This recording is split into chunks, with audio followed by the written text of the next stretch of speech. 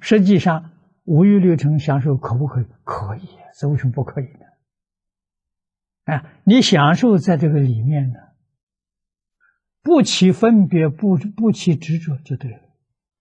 可你享受的时候，它起分别，起执着，起七情五欲，那就坏了。它这个里头产生了许多副作用，这就造孽了。产生这些东西就又惹来的果报了。这不善的因，这不善的果。六道三途诸位要晓得，六道三途没有，自性里头没有，本来没有，现在有没有？现在还是没有。他跟你讲，你就不相信；你说现在有，你相信；跟你说现在没有，你不相信。在佛菩萨心目当中是真没有，不是假的。当相皆空，了不可得，他哪里会有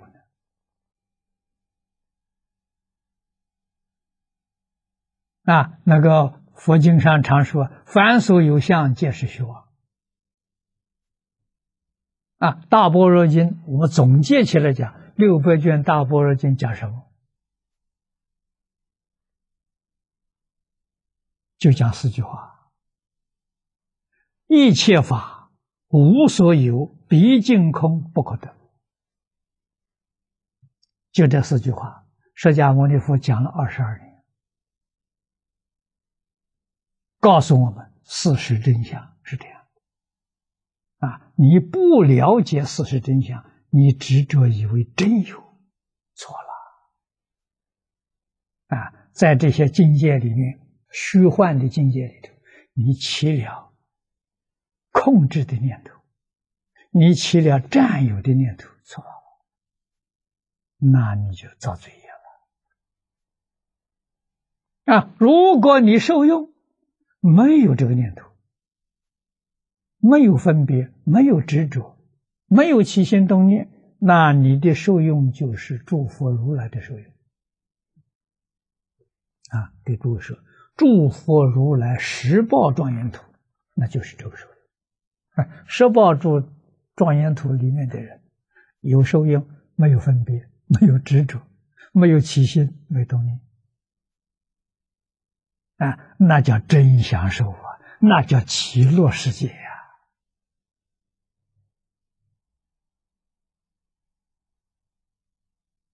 不起心不动念的。所以那个享受它一点妨碍都没有，没起心动念。我们今天的享受里头，起心动念，分别执着，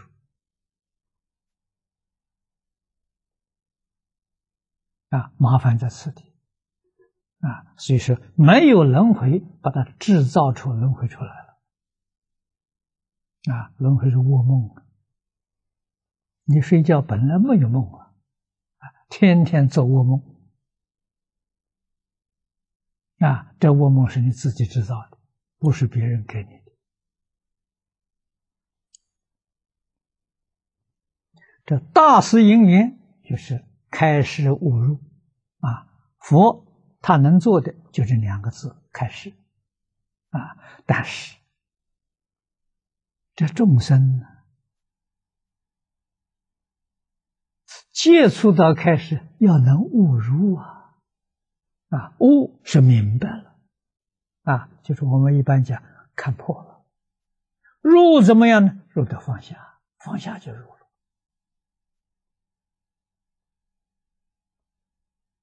了。你放不下，没有不入境界，放下就入了。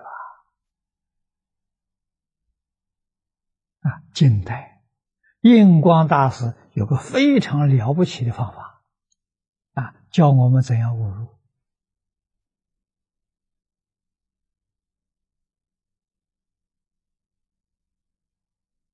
他老人家在世的时候，有很长一段时间他在关房闭关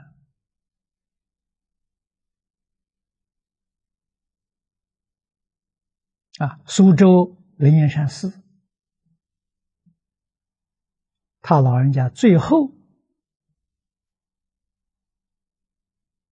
休息的道场。那个官房我去参观过，很小，非常简单，只有一张方桌，桌上供养一尊佛像，什么都没有，很简单，一尊佛像，一对蜡台，一个香炉，一个引磬，一个小木鱼。佛像后面写了一个大字，老人自己写的，写了个死字。这个方法妙让你一看到死到临头了，是问问你还有什么放不下的？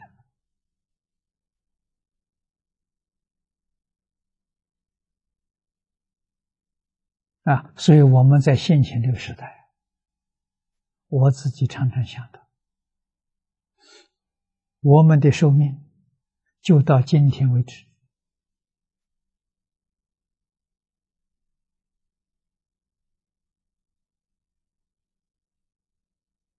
今天就要死了，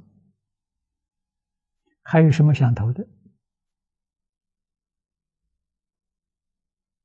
那我们在认真呢，在想死了，死到临头了，还能想这些衣食住行吗？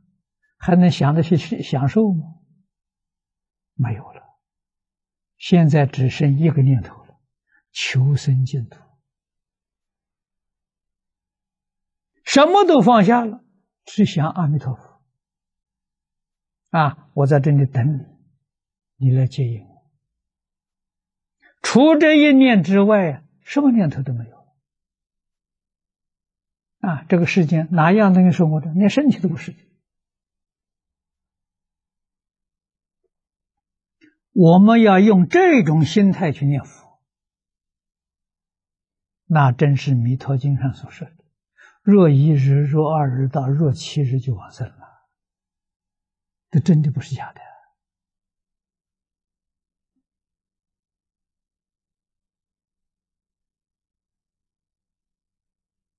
今天阿弥陀佛没来，等了一天没来，明天还是做如是想，天天做如是想，这什么意思？给学佛同学做个样子。肯定有一天阿弥陀佛来了。阿弥陀佛说：“你做样子就够了，可以到极乐世界去了。”没有别的，彻底放下了。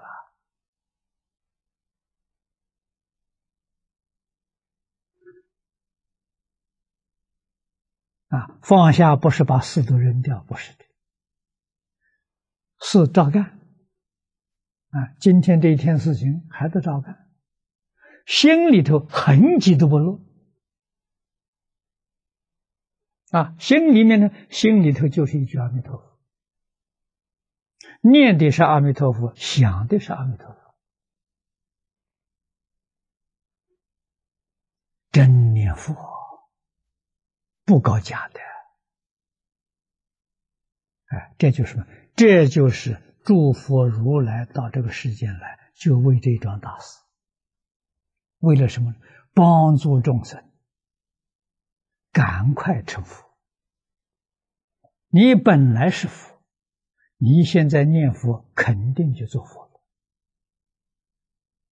本来是佛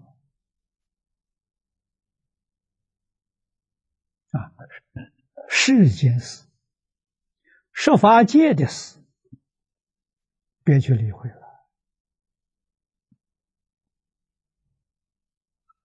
随缘就好，不要攀缘。说随缘消旧业，莫再造新样。古大德教我们。如果我们不知道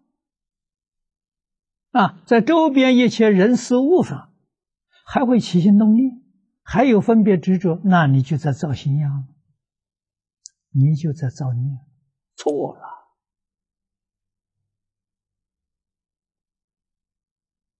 事上随缘，心上要干净。事为什么假的？事是无碍。只要不起心、不动念、不分别、不执着，什么障碍都没有。障碍是起心动念，起心动念里面最严重的障碍头一个是对立，决定不能跟人对立，不能跟事对立，不能跟一切万物对立。首先要把这个消除，成就自己这一生圆满的道业。决定不能有控制的念头，更不可以有占有的念头。就学这个，从这下手。怎样把念头化解掉呢？念阿弥陀佛就化解了。我心里只有阿弥陀佛，只想阿弥陀佛，一心想着早一点回极乐世界。到极乐世界就成佛了。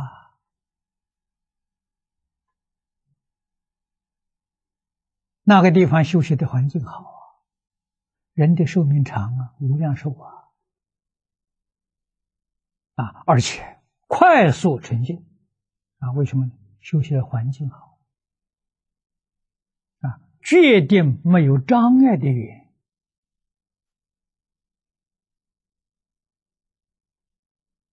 被你遇到，你在那里找不到有障碍的缘，都是成就的缘。因为你在那个地方，你所接触到的都是诸佛如来、诸大菩萨到西方极乐世界要晓得，你能够时时刻刻接触到十方一切诸佛如来，你有能力分身坐在那个地方听阿弥陀佛讲经说法，分无量无边身到十方世界去拜佛供养听佛说法。这是十方世界的没有的缘分，极乐世界具足所以广学多闻，到极乐世界真的广学多闻诸佛亲自教诲，你有能力分身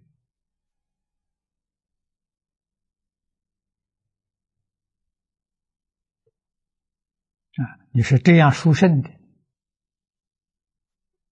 因缘，这么殊胜的学习环境，怎能不去？何必贪恋此地释迦牟尼佛怕我们在这里动贪恋的念头，所以一生不搞道场，没贪念树下只准睡一晚上。为什么呢？这树叶阴凉很大，你起了贪心，只能睡一晚，第二天到别的地方去断你的贪心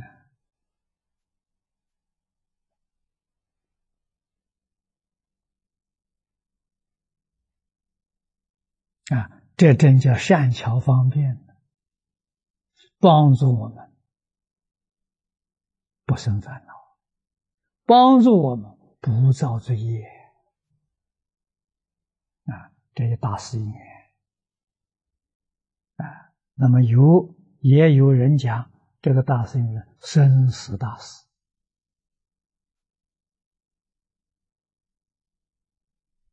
有这个意思不够透彻透彻还是要依经来说经典里面给我们讲的开示悟入佛智之见就为这桩事情那么这一桩事情在整个佛法教学里面，它有3个阶段完成学佛学什么经典里面我们常常念到的阿耨多罗三藐三菩提这一句话是梵文音译过来的可以翻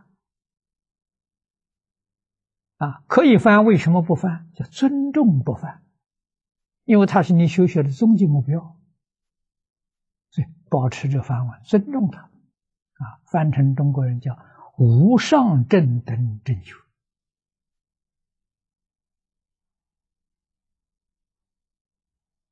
这就是我们要圆满佛的知见这3个阶段先求正觉觉悟正确的觉悟，不偏不邪，都是自性本有的如何能够成正觉呢？你只要对世出世间一切法不再执着了，执着放下了，你就成正觉了成正觉有一个学位的名称叫阿罗汉你就证得阿罗汉。所以诸位晓得，证得阿罗汉就是成正觉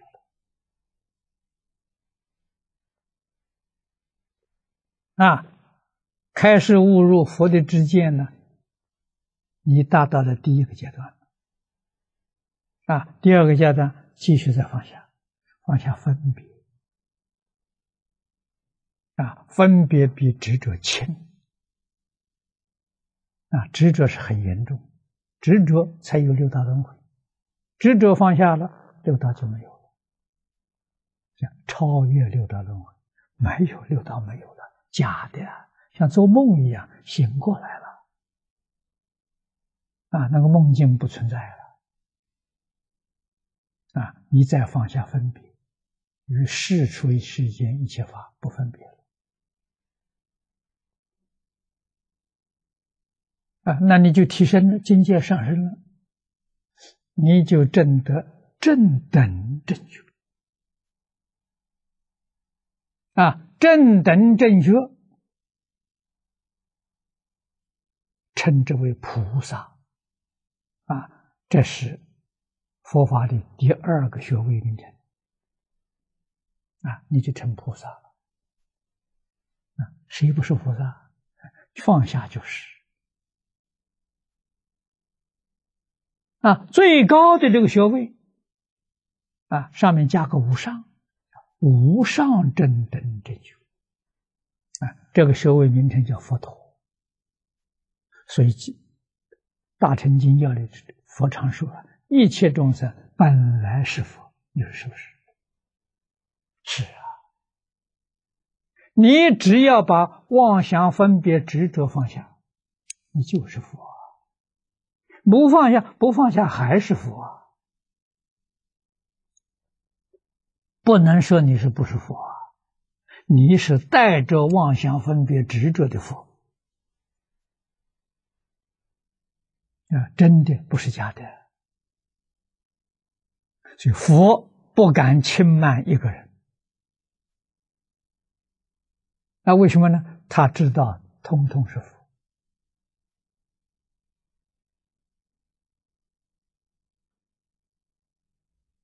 佛佛平等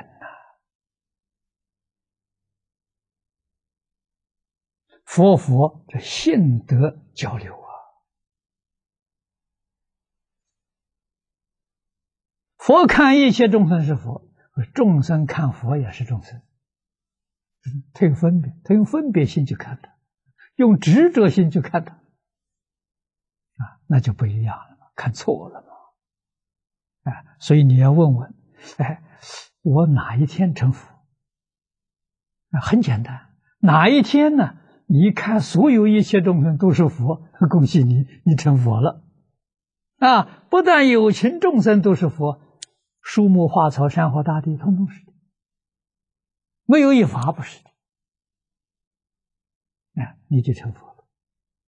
啊，你还看这个喜欢，看那个讨厌，那你是六道凡夫。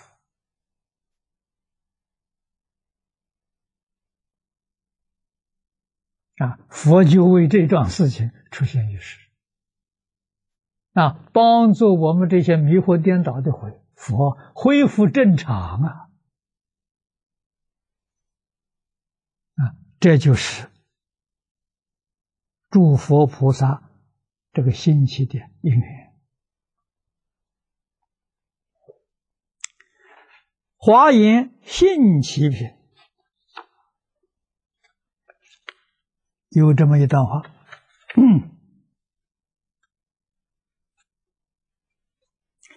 如来应供等正觉，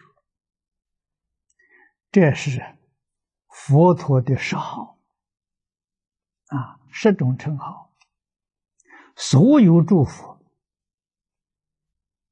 是平等的，这10种德号是性德啊，所以你自信就通通有。性起正法了，不可思议啊！正法就是大乘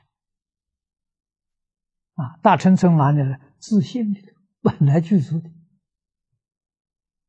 啊，这是真的，这不是假的啊！所以性起它不是缘起，缘起不是真的，性起是真的。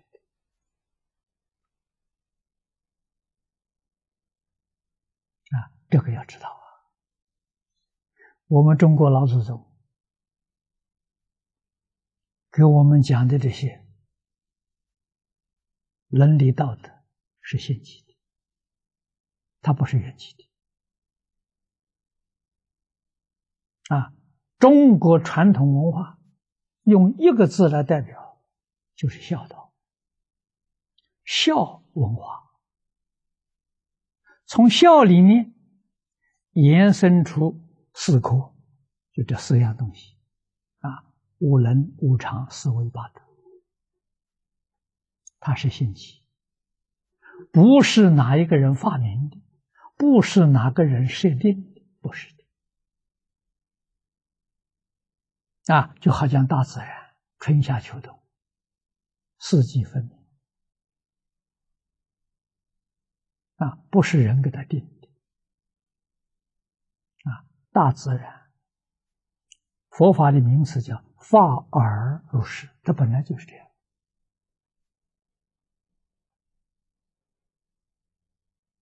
啊，这信得了啊！中国老祖宗也很了不起，告诉我们这事实真相。人性本善啊，《三字经》上讲人之初性本善，那个善不是善恶的善，善恶的善是相对的，是缘起的，这个善是性起的，性起没有相对的，那换句话说，善恶两边都不占，那叫真善啊，有善有恶不善了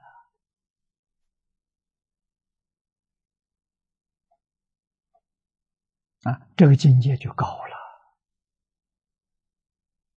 啊，人性本善的啊，要用佛法来讲，好懂啊。慧能大师见性的啊，性是什么样子？你看他描绘的，何其自信，本自清净啊！清净是性德，清净是性起，他性本来是这样的啊，从来没有染过。我们现在的这个清净的本性有没有染过？没有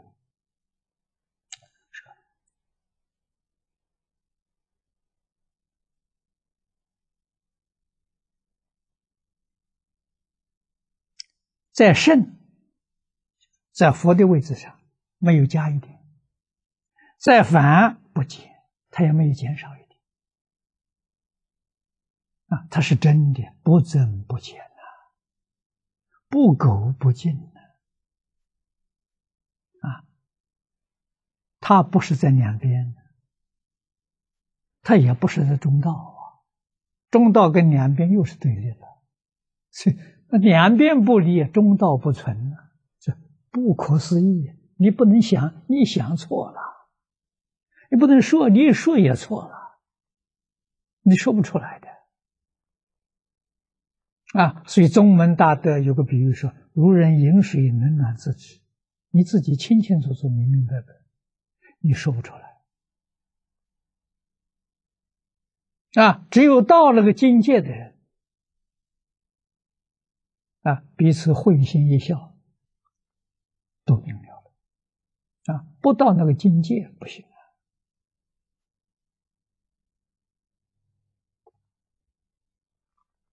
啊。所以性起啊，性起跟缘起不一样，性起正法啊，大乘是性起，小乘是缘起啊。大乘里面有没有缘起？有啊。大乘要分等级，要分上乘是性起啊。那么一般讲这大乘、中乘、小乘都是缘起啊。禅宗很明显，慧能大师戒引的上根人，那性起；神秀大师戒引的是大乘缘起啊。所以他还有身是菩提树，心如明镜台缘起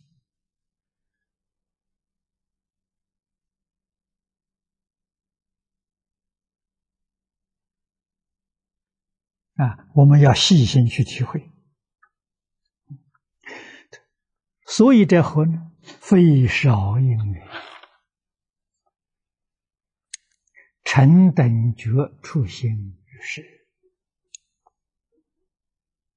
啊。这是缘起啊。诸佛如来应化在世间是缘起啊，不是性起。这个缘起是什么？感应啊。因是什么呢？众生有感，佛就有应啊。这个我们用江本博士的水试验啊，你就会很清楚啊。他水试验的有很多照片的，我们这里走廊上挂着有，诸位可以想去看看。我们起心动念是感，是缘，水是矿物啊，的物质啊，物质是它有见闻觉知，见闻觉知是永远不会灭的啊。能大师见性第二句话：何其自性，本不生灭。那个本不生灭就是讲你见闻觉知，这见闻觉知是自性啊。可是迷了之后呢？迷了之后就不叫见闻觉知，叫受想行识，变成阿赖耶了啊。阿赖耶就受想行识。你看前50受，第60想啊，第70行啊，行就是念念不住，第80叫识，变受想行识啊。我们今天讲精神，讲心理，讲心法啊。所以心法跟那个物质是永远分不开的啊。只要是物质里头一定有见闻觉知，那在六道里呢，那肯定是它就有受想行识啊。所以我们起个念头，哎，我喜欢你，你看那个谁他就收到了，哎，他也很喜欢我们呢，他就现的这个图案就非常美啊。我们喜欢他，他喜欢我，我讨厌他，哎，他现在像很丑陋，意思就是我也讨厌你，通人情啊。况无啊！我跟江本博士说啊，水有受想行识，所有物质都有受想行识。你好好去实验啊！它现的相不只是色啊，佛告诉我们，它有4种相：色、香、色声香味，它有这4种啊。你今天做实验才看到4种，看到1个，看到色啊，它的音声你没听到啊，它的香味你没闻到啊，它还有味啊，你没尝到啊，哎，有色声香味啊，所以说科学啊，跟佛法比还是有一个距离呀啊，什么时候科学方法能把色声香味通通吃出来，那就圆满了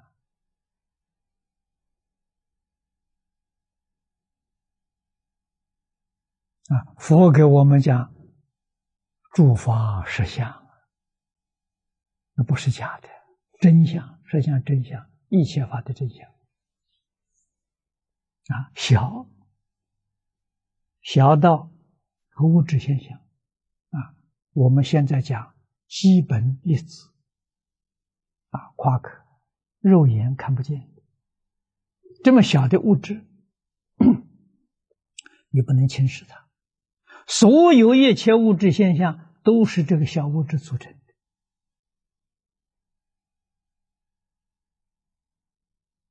的啊！每一个最小的物质，基本的这些物质说，它通通都有受想行识啊！觉悟了了，受想行识就变成见闻觉知；迷了的时候，见闻觉知变成受想行识，它不生不灭。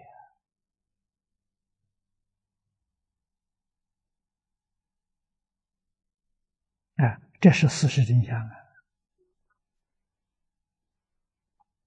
所以佛出现在世间是感应啊，众生没有感，佛就不会出现啊；众生有感，佛就出现啊。我们想见阿弥陀佛，哎，阿弥陀佛真的被你见到了啊，你有感了。哎，我没有感，为什么也见到阿弥陀佛？其实有感，你自己不知道。感是有显感，有明感啊。显是起心动念，很明显，我想求佛。明是说呢，我起心动念自己都不知道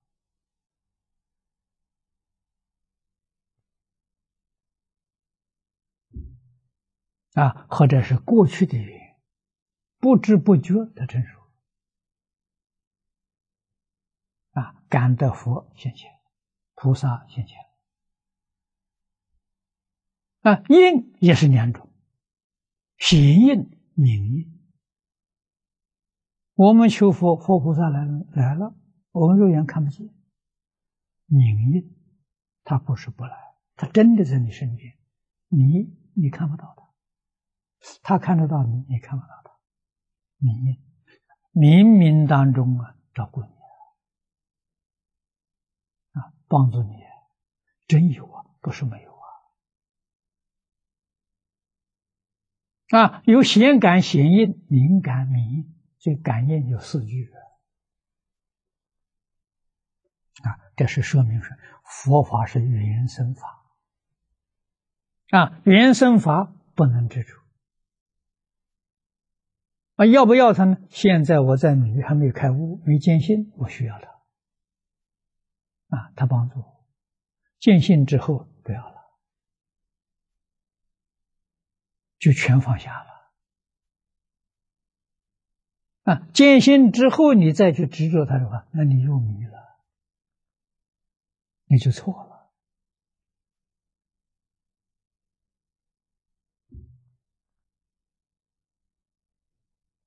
我们没有看到见性见性的人还带到一大堆经书没有？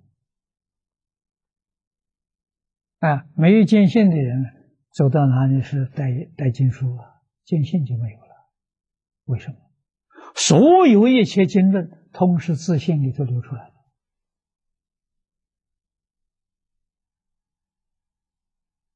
他要带来干什么？慧能大师不认识字，一生没带过一本书。他到哪里去就是一钵。不可能有一本经书。你拿着经书去问他，他对答如流。没有一样东西把他拦住，那什么诚信。我们学佛终极目标就是要见性，要见性就得要放下。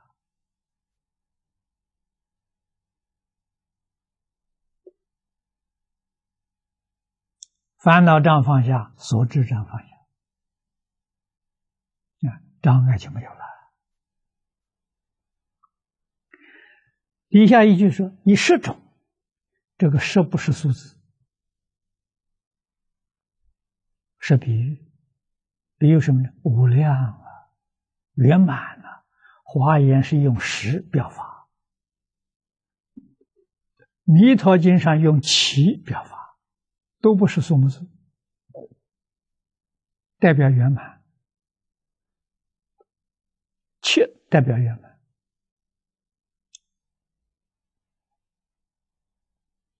四方上下，这是六还有当中这七，七是表正法圆满。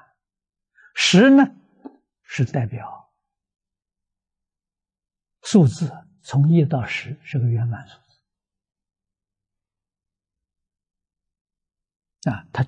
它是表法的所以代表圆满的也就是底下讲无量无数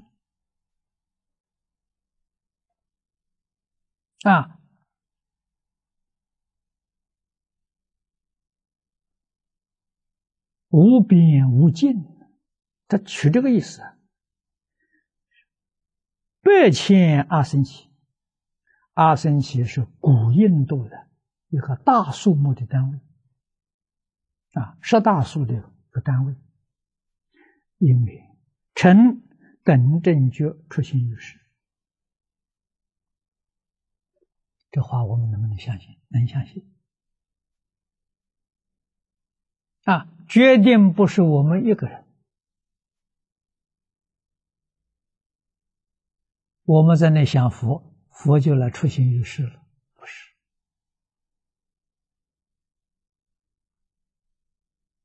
多少众生跟佛有缘共业所感，佛出现于世，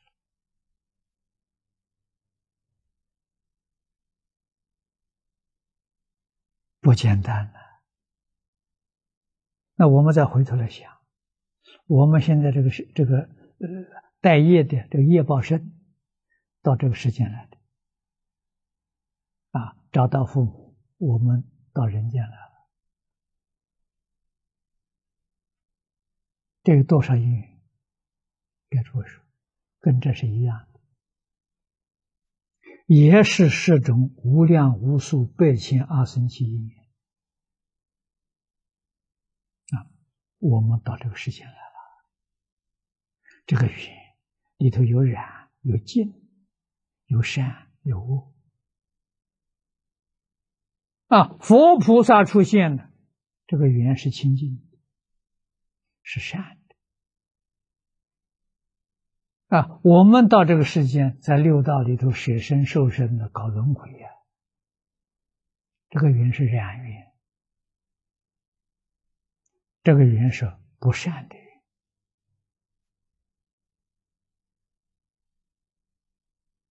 所以任何一法都是无量因缘成就，凡是因缘成就的，要知道没有自信，的没有自体啊。中观论里头说，因缘所生法了，我说即是空，这是佛说的啊。所以当体皆空啊，了不可得。你可以欣赏，你不能控制，你不能占有，那就对了，你完全做对了啊！你要想控制，想占有，那你错了，你造业了啊！不管你怎么样造作，你都控制不了，你也占有不了啊！这跟你讲真话了啊！你有这种念头的时候，你心里头染污了，不清净了，清净心失掉了，平等心失掉了，这《华严经》经题上觉悟的心失掉了啊！清净平等觉是你的性德，是你本有的，你本来是这样的啊！一个错误的念头，这三个都失掉了啊！清净没有了，变成染污；平等没有了，变成功高我慢；觉没有了，变成愚痴糊涂，都变质了啊！所以真正修行人应该要知道，一切时一切处保持自己的清净平等觉，真修行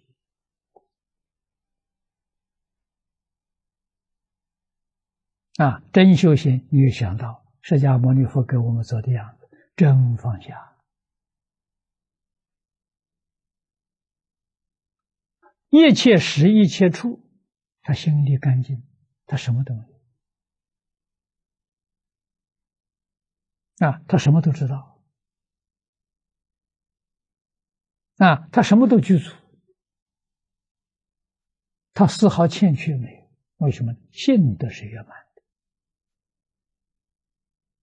啊，这个不可思议，真的不是假的。下面说，乃至广说如是等无量因缘，为一大事因缘。大事因缘为何？为于众生开示佛之见啊，开示佛之见故啊，为度就是希望众生啊，开示佛之见了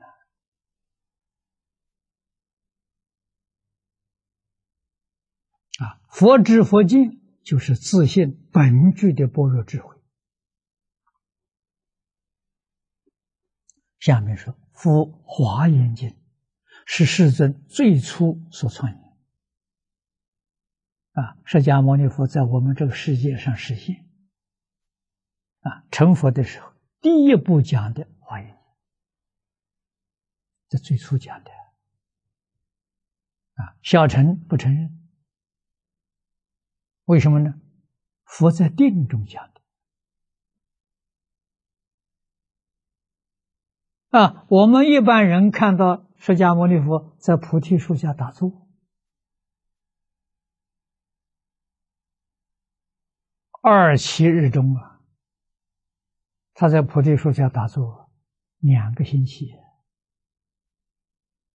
才出定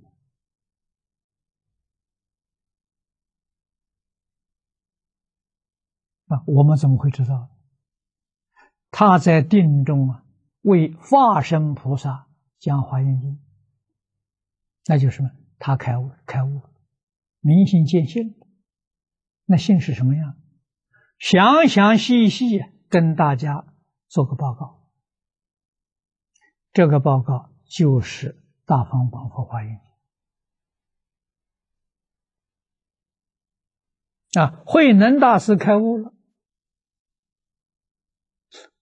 给五祖忍和尚提出报告，20个字。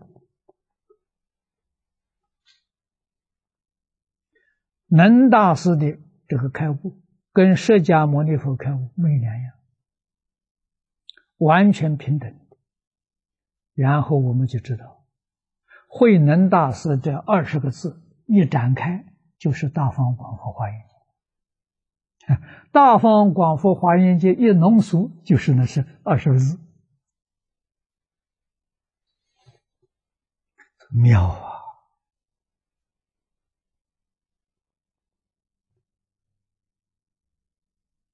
啊！一个是细说，一个是只讲纲领。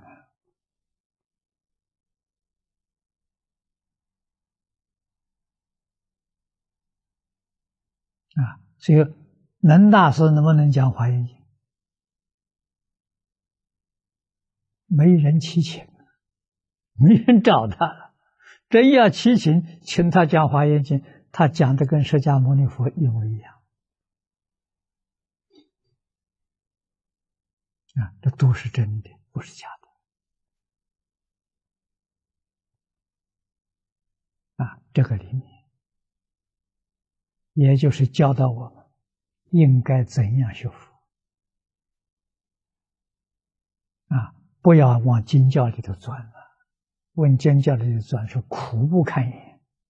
我说不开智慧，所学的什么？学的皮毛，文字皮毛，那叫现在的名词叫佛学，那不是学佛。学佛要像佛一样开悟。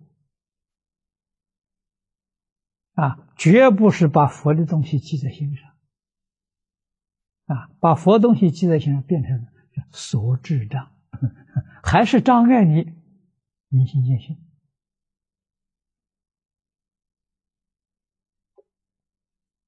但是大概不会障碍你往生，障碍你见性，你见不了性，障碍你正果，这肯定造成障碍。可是你要认真去念佛求往生呢，还得要把这个东西丢掉。你得用清净心生无量寿，生极乐国。心不清净，到不了极乐世界。这个都得要晓得。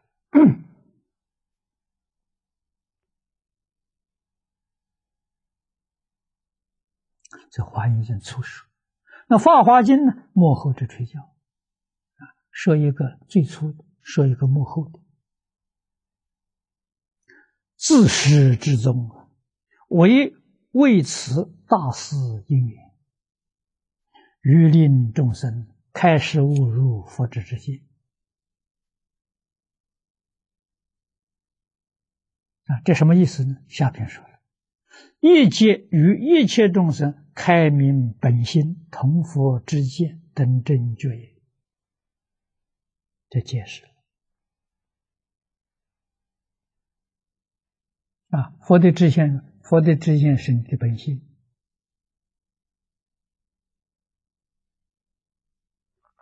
你本心里，这个本心就是像慧能大师所讲的，何其自信，那就是本心，本自清净，本自具足。具足什么？一样都不缺，圆圆满满。华严经上说出来了。佛说，一切众生皆有如来智慧德相。用这一句话可以解释能大师所说的何其自信，本自具足。具足什么？具足如来智慧德相。智慧德相是什么？那用我们这个经来说，就是大乘无量寿庄严。大乘是智慧，无量寿是德，庄严是相，通通具足。本自具足，没欠缺。所以佛法没别的，放下就是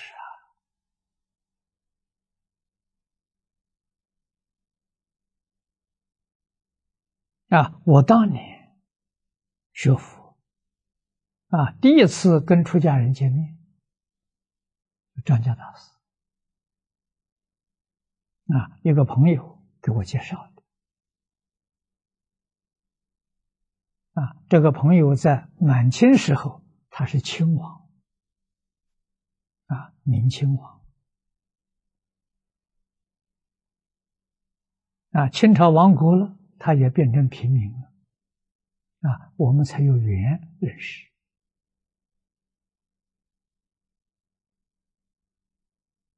他是张家活佛的弟子我刚刚接触佛法在那里看经他看到了，他说你看了能不能了解？我说不行这个意思参不透，就是要不要找一个老师指点指点？我说谁呀？这张家大师。我说好我也不知道张家大师是谁因为他的一番好意嘛。我说好那有人指点太好了，就带我去见我跟大师见面第一句话向他请教，说方老师把佛经介绍给我知道佛法的好处有没有方法让我们很快切入？我提出这么一个问题，他看着我也看着他，我们看了半个多钟点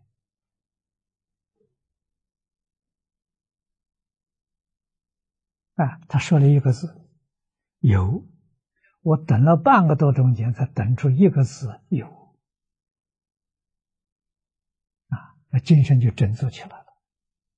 他又不说话了，这又等了差不多6、7分钟，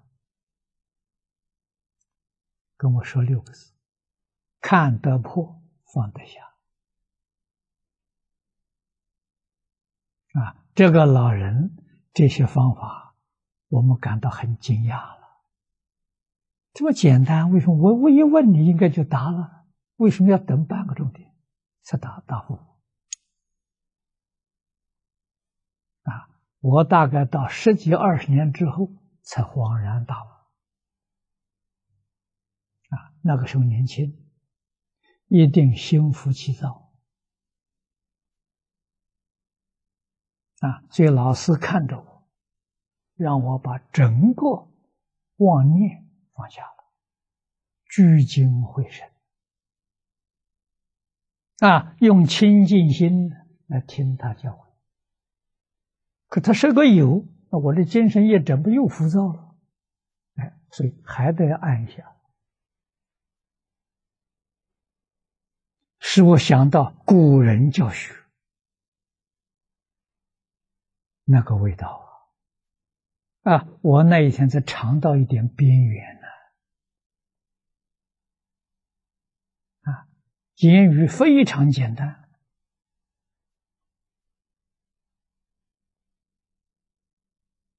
他说的没错。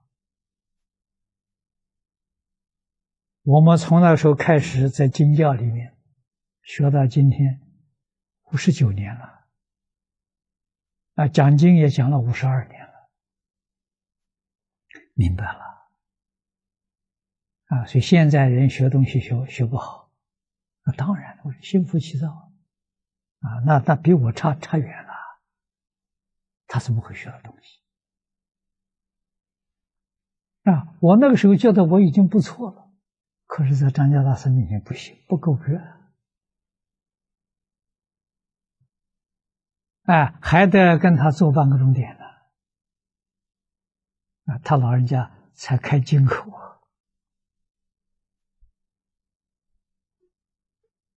现在哪里去找这个学生？如果学生给我提个问题问我要是半个钟点不答复，他溜走了，听都不听了我还不错了我还真能等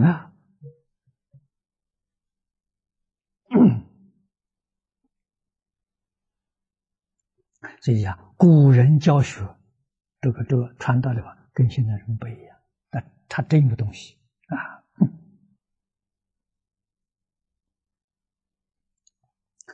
所以这个话就讲白了啊，是希望一切众生开明本心。开明本心就是大彻大悟，明心见性啊，同佛之境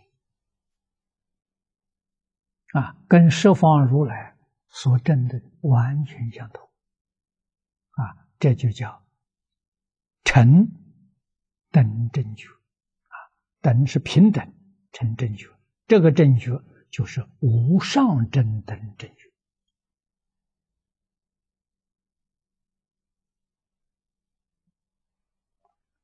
那么本经兴起之因缘呢，亦复如是，跟华严、跟法华没有两样啊，直接帮助众生开明本心，同佛之境啊，证得无上正等正觉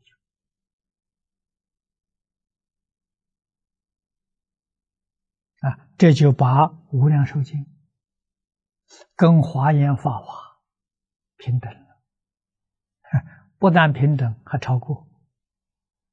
这到后面会给你讲到啊，华严法华引导我们入无量寿啊，这有证据。华严经到末后，普贤菩萨十大愿望导归极乐，那清清楚楚啊，所以无量寿是华严法华的归属啊，华严法华的总结。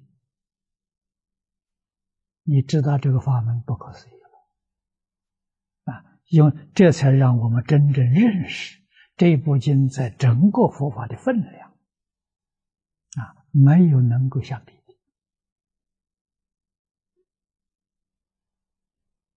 啊，真正搞清楚、搞明白了，才知道得来不容易啊，得来多么多么庆幸啊！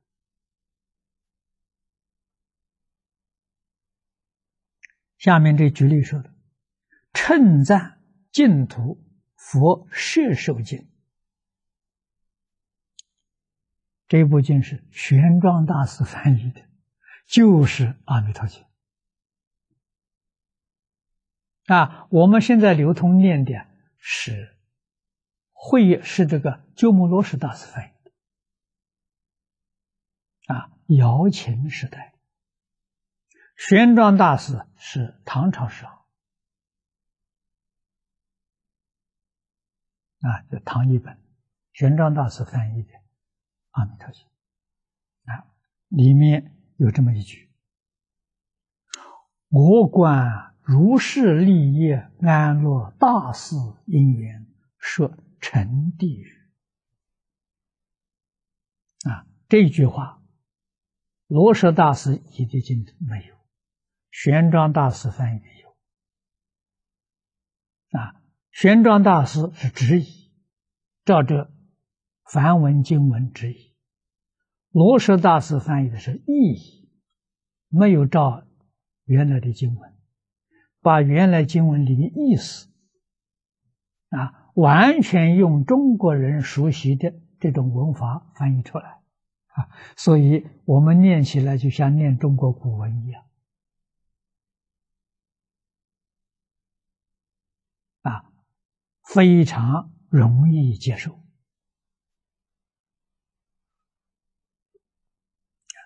说可见净土法门之兴起，正同于华严法华，同为一大事因缘也啊。何以故？这再加个为什么？